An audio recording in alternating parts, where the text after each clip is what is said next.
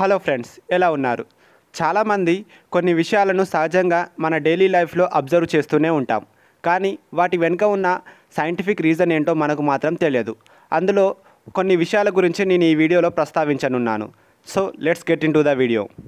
జనరల్గా కొంతమంది పుట్టుకతోనే ఎడమ చేతిని ఎక్కువగా యూజ్ చేస్తూ ఉంటారు. జనరల్గా 100 మందిలో 95% మంది ఎడమ చేతిని కాకుండా కుడి చేతినే ఎక్కువగా యూజ్ చేస్తూ ఉంటారు.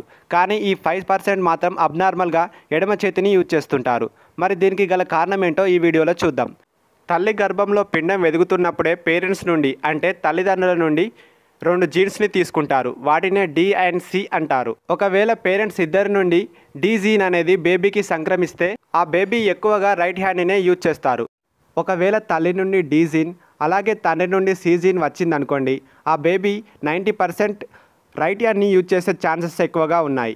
మిగిలిన 10% తను లెఫ్ట్ హ్యాండ్ యూజ్ చేసే ఛాన్సెస్ ఉన్నాయి. ఇక ఇద్దరి తల్లిదండ్రుల నుండి సి జీన్ వచ్చినట్లయితే దెన్ ఛాన్సెస్ ఆర్ 50-50. అంటే రైట్ హ్యాండ్ అయినా యూజ్ చేయవచ్చు, లేకుంటే లెఫ్ట్ హ్యాండ్ అయినా యూజ్ చేయవచ్చు. ఇది దాని వెనుకున్న సైంటిఫిక్ రీజన్. మన వేళ్లపై గోర్లు సాధారణంగా పెరుగుతూ ఉంటాయి. అలాగే మనం గోర్లు కత్తిరించే కొద్దీ మళ్ళీ కొత్తగా పెరుగుతూ ఉంటాయి. మరి వీటి వెనుక ఉన్న సైంటిఫిక్ రీజన్ ఏంటో మీకు తెలుసా? సాధారణంగా గోర్ల వెనుక మ్యాట్రిక్స్ అనే ఏరియా ఉంటుంది. ఈ ఏరియా ఒక స్పెషలైజ్డ్ సెల్ని కలిగి ఉంటుంది.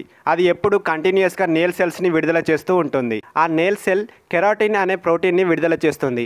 ఆ ప్రోటీన్ని అక్కడ ఉండే నేల్ సెల్స్ వచ్చి బలంగా ఢీ కొడతాయి. దాంతో ఆ కెరాటిన్ అనేది గోర్ల లోపల చొచ్చుకొని పోయి మన గోర్లని చాలా దృఢంగా చేస్తుంది. అందుకే మన శరీరంలో నిత్యం కెరాటిన్ అనే ప్రోటీన్ విడుదల కావటం వల్ల గోర్లు ఎప్పుడూ పెరుగుతూనే ఉంటాయి. ఇలాంటి మరెన్నో ఇంట్రెస్టింగ్ సైంటిఫిక్ ఫ్యాక్ట్స్ కోసం మా ఛానల్ని తప్పకుండా సబ్స్క్రైబ్ చేసుకోండి. అలాగే మీరు ఏదైనా విషయం గురించి తెలుసుకోవాలంటే కింద కామెంట్ సెక్షన్లో కామెంట్ చేయండి. ఆ టాపిక్పై నేను ఖచ్చితంగా వీడియో చేస్తాను. Thank you friends.